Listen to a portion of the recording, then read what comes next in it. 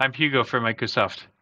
Did you know that you can actually debug a web part or an adaptive card extension directly from within a page, not just within the workbench? It's super easy to do. Let me show you how. I really like the templates from lookbook.microsoft.com. But what I really want to do is I want to have a section divider that allows me to do a transition between two different sections of two different colors, and I'd like to have some shapes. However, the web part that I built to do that doesn't look really great within the workbench. I'd love to be able to try it within the communication page itself.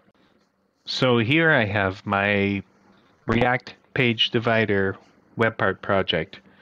And for me to preview it inside of a regular page or a communication page, all I have to do is I have to do gulp serve -- no browser.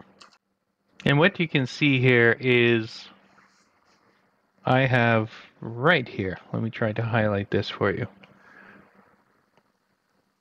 Right here, it actually gives me, in my browser, in my workbench, it shows up in yellow, but it says to load your scripts, use this query string.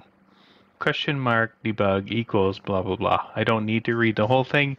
It's pretty much always the same query string. And all you have to do is copy this query string.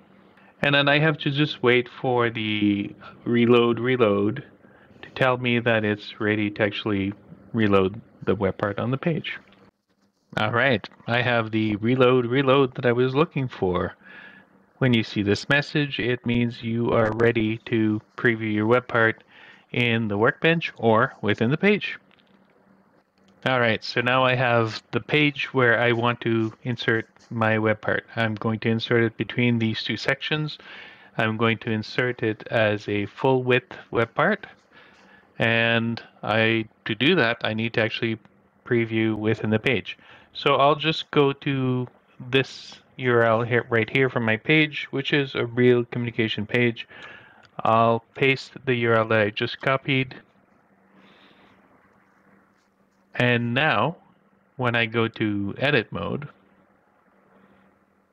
I should be able to actually preview my web part right here. This is the web part that I created called Section Divider.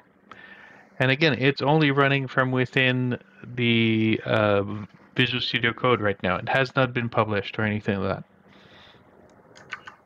So let's insert it. And now you'll see I get a cool wave, but I can just try other things from my web part that I want. And that's it. We just reviewed how to debug a web part or an adaptive card extension directly from within a page and without using the workbench. I hope this helps. See you later.